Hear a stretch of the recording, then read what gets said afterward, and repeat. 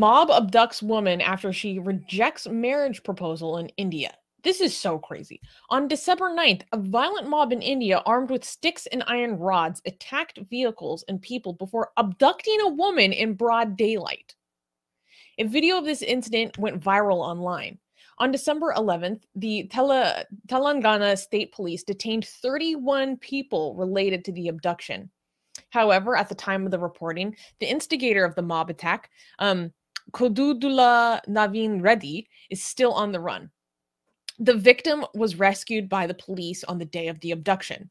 According to the victim and her family, Reddy had been stalking her for months before the abduction. Reddy had proposed to the woman to get married, which she had refused.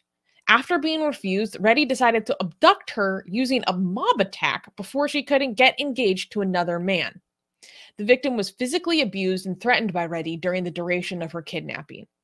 Recently, abduction of women has become a prevalent issue in India.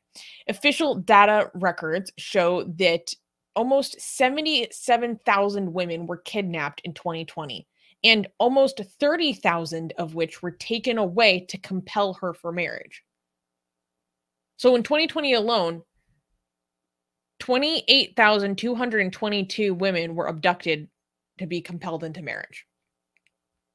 So this story is so wild. So they met, I believe, at like a school function or something, or they met at some event, and this man tried to approach her, and proposed marriage to her, and she rejected. And then what he did is he owns several private businesses, and he's kind of like a local tea baron. He has little tea shops that he'll set up everywhere. And then what he did is he set up a little tea selling cart outside of her home so that he could spy on her. And then when the opportunity was right, he abducted her with the help of like 31 people before she could get engaged to a different dude. And then when the authorities went after him about this, he said that what happened was that he had already married this woman, and that he was trying to prevent her from being forced into a different marriage with someone else. And she's like completely denied all of this. She says, I've never signed any marriage papers. This man threatened me. He threatened my family. I mean, clearly, he kidnapped her, like beat her in the face while he was threatening her family. And now she's asking for police protection and all this stuff. Luckily she's been, rescued and brought back. But it's wild. What was the long-term plan here? Like, what was this guy imagining? Like, I'm going to abduct her, I'm going to take him home, and then we're going to live happily ever after? Like, how's that going to work? Like, I don't understand. Like, did he not see that, okay, well, this is not going to work. The police is going to show up. Like, I don't know. Not very smart. I don't know. Not a smart plan. Yeah, it's wild to me. So in some cultures, they actually continue to have a culture of bride kidnapping. So did he try DMing her about bobs and vagines? I heard that works. Oh my God. No. So I know the situation is probably very different in India, but there are, I can't remember if it's Kazakhstan or Kyrgyzstan. But in one of these countries, there are certain areas where they still practice bride kidnapping to this day. And this is one of the most extreme forms of honor culture I have ever heard of. They practice bride kidnapping because they think that if a woman goes with a man willingly to get married, essentially she's a whore. Like, I think that might be the hell? I think that might be peak toxic honor culture. Like, you can't even have a willing marriage. Like, people across the world have like different. Wait, you're married to her, and if you go to your husband, wait, you're married to him, and if you go to your husband's house willingly, you're a whore. You're like, what? They still do bride kidnapping, like legit. So your husband has to come.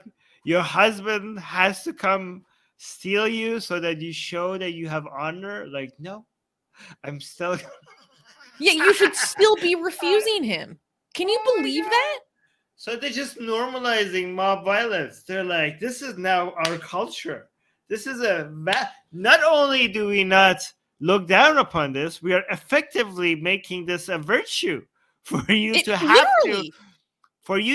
to get a mob to come kidnap a woman. We're turning that into a virtue. Amazing. Good job, India. Wow. It's so wild. But okay, to be fair, that is, I don't know, fair is not the correct word I'm looking for, but that example that I gave is like a totally different part of the world, right? But I just wanted to give it as an example of like how extreme this form of honor culture can get. So I don't know if we can explicitly say that this incident that happened was because of religion. You know, in India, they refer to this as jilted lover syndrome, which I don't like because that kind of like infantilizes the person that engages in a behavior that's this toxic. Like, oh, it's a syndrome. It's like they're sick or something. It's like, no, they're violent. Like,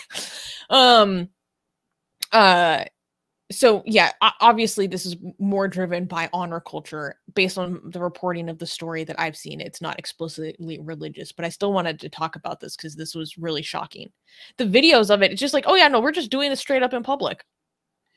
It doesn't look like I can play the video because there's a man with a stick hitting somebody, so I don't think YouTube is going to be happy. Yeah, he's hitting a woman. Okay, yeah, I can't show that on YouTube, so yeah, there we go. I'm not going to play that. What about this? Higgs Boson is saying, Susie, groom kidnappings happen too. Where? We should find that because there was, yeah. Something I don't remember is saying, yeah, I am too aware of the groom kidnapping. Where does this happen? Okay. Oh, this is Boson is saying in Bihar, India. In Bihar. Wow. Okay, I'm gonna go look this up. Oh, Bihar. They're saying it happens in Bihar. Wow. Everybody's saying Bihar. Wow. Why would you go? This oh my god. This is real life. Guys, this is I just want to address something really quickly. Rashid is saying this is religious. They wouldn't do this if there were atheists.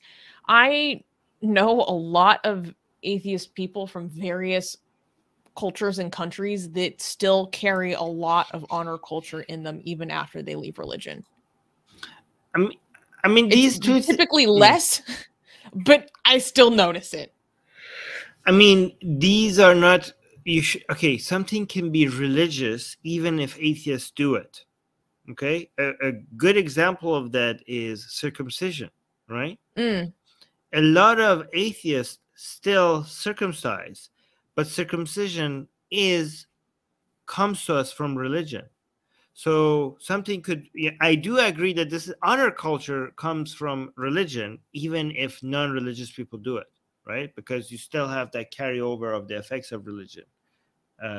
So I do agree with Rashid that it's religious, but I don't agree with the second part that they wouldn't do it if they were atheists, because a lot of atheists still have a lot of beliefs that comes to us because of religion.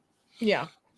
Also, if I miscorrectly remembered where, or incorrectly remembered where the bride kidnapping that I was talking about happened, my apologies. I believe it's Kyrgyzstan or Kazakhstan, but I could be wrong. So just disclaimer. Yeah, it's called baggage, religious baggages. Get my best-selling book, Why There Is No God, for free. Click on the link for it in the description.